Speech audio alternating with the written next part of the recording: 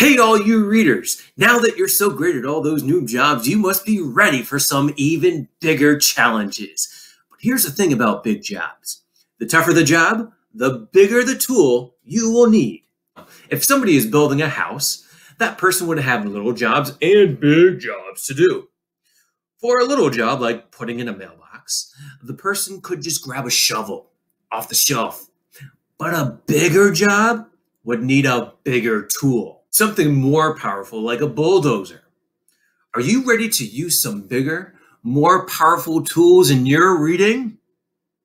Okay, I knew you'd be up for the job. So today I want to teach you that readers don't just look at the pictures. They also think about what is happening in the story to help them figure out what word would make sense. Okay, readers, now you have a new tool to help you with your reading work. Add it to your tool belt. Wait, no.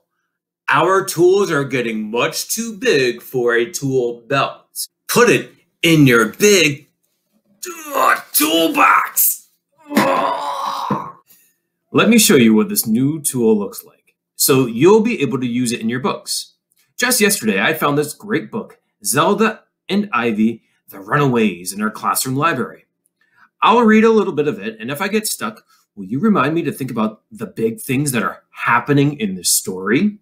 Chapter 1, The Runaways. Dad's making cucumber sandwiches for lunch, said Ivy. Not again, said Zelda. That's it. I'm running away. Zelda stuffed her Lucky Jewel, PJ's, blanket, writer's notebook, and an extra pair of socks into her suitcase. I'm coming too, said Ivy. She packed her Princess Mimi doll, PJ's, tea set, and Go Fish cards. Zelda marched across the backyard. Ivy followed. Zelda spread her blanket behind the butterfly bush. Here's a good spot, she said. We can see the house, but no one in the house can see us. The Fox sisters peeked through the bush at their parents. Mom and Dad will really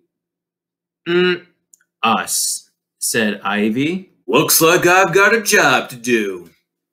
Well, I can see from the picture that Mom and Dad are in the house. I know it's a little blurry, but you can still make them out. But that doesn't help me to figure out this word right here. Let me try again. I think I need a better tool to help me with this job. Let me look back at my chart. Let's try thinking about what's happening in the story. That'll help us check if that makes sense. All right. Okay. Now I'm thinking. Okay, so, Zelda and Ivy's dad made cucumber sandwiches for lunch.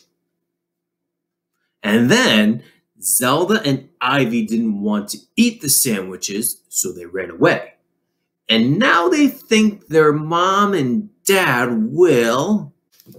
Wait! Could this word be miss?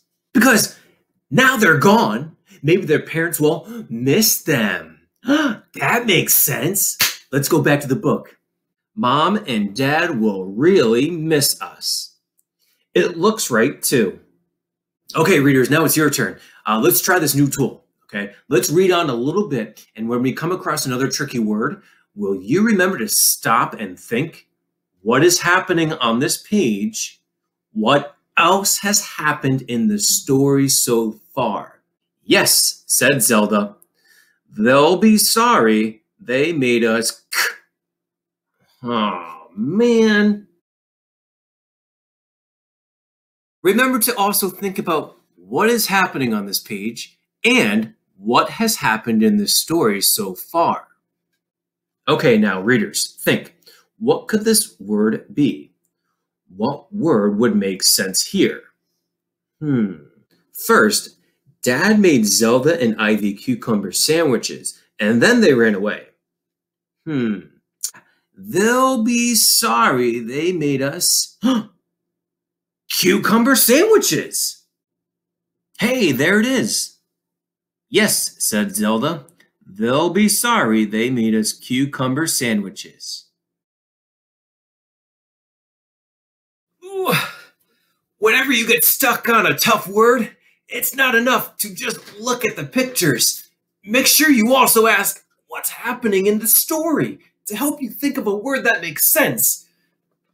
Okay, I want to put this box down now. It's way too heavy. Ugh. Woo. We've got a lot of reading strategies.